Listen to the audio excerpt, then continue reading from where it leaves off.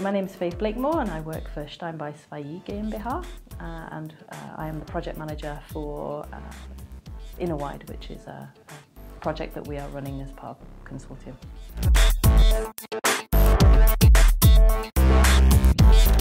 A new programme that the European Commission has set up and they are specifically looking to support European SMEs to internationalise. So this is a fund that's available that SMEs can apply for to help them with the process of co-creating new ideas, new concepts, new products, new services with a partner in an international country outside of the EU.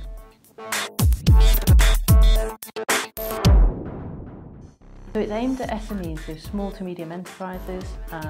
It can include startups, so if there is a startup that's out there that is interested in internationalising already, it is still open to them as well. But it is generally aimed at the small to medium enterprises, and that's for companies that are under 250 employees. So it still covers quite a wide range of businesses.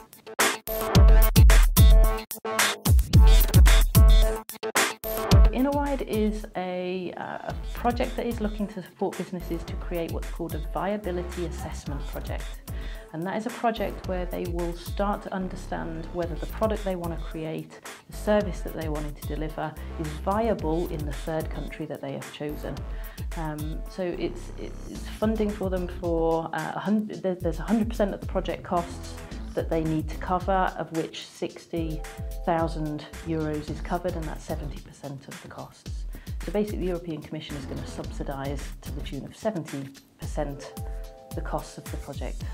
So that means that the total project cost should be around 86,000. Can be more, but it will only be 60,000 that's funded.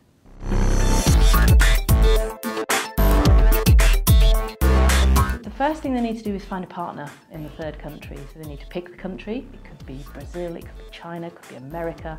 It can be a country that is a developing country, an emerging economy, or a fully developed country. So we're not stating that it has to be a specific area, but they have to find that country and they have to find a partner there. The purpose of this project is to help businesses in Europe to co-create. So it's helping them to find those partners that they can do this work with, they can create some new ideas, create innovation. Innovation is a really important part of this.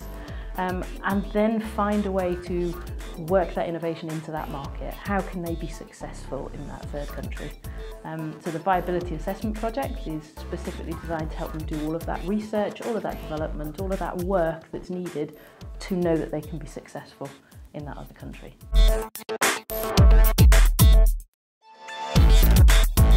Just in Europe. Europe are an associated country, so this is where you get into the political terminology of what is a European country. So if they are part of the European Union or an associated country, then they can apply for this. So yeah, it is covering all of those areas.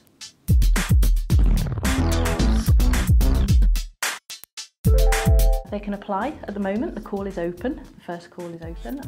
Open on the 1st of April and it closes at the end of May, the last working day in May. So it is important that people get their applications in now. There will be a second call which opens at the beginning of December and closes at the end of January. So there will be a second option later on. But at the moment we're looking to fund up to 50 businesses for the first round. And it's an application form, it's online. So what I would suggest people do is go and explore the website. So that's innowwide.eu. Go and explore the website, maybe even set up an application form. You can set it up and save it, you do not have to submit it, so you can actually explore what the form looks like and what kind of information you need to give, and then start filling it in, but just be aware that the deadline is the end of May.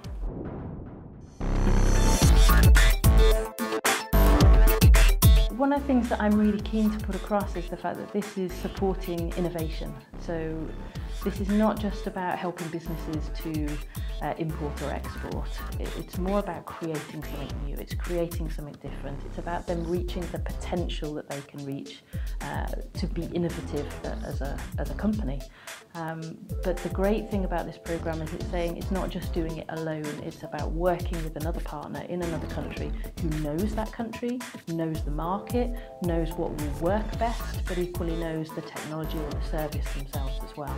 So we're really trying to matchmake people, trying to put people together and trying to say, you know, here's some money, here's some support for you to be able to do this work, which generally is going to support Europe as an entity itself as well, because we want innovation to be developed here and to support the European economy as well.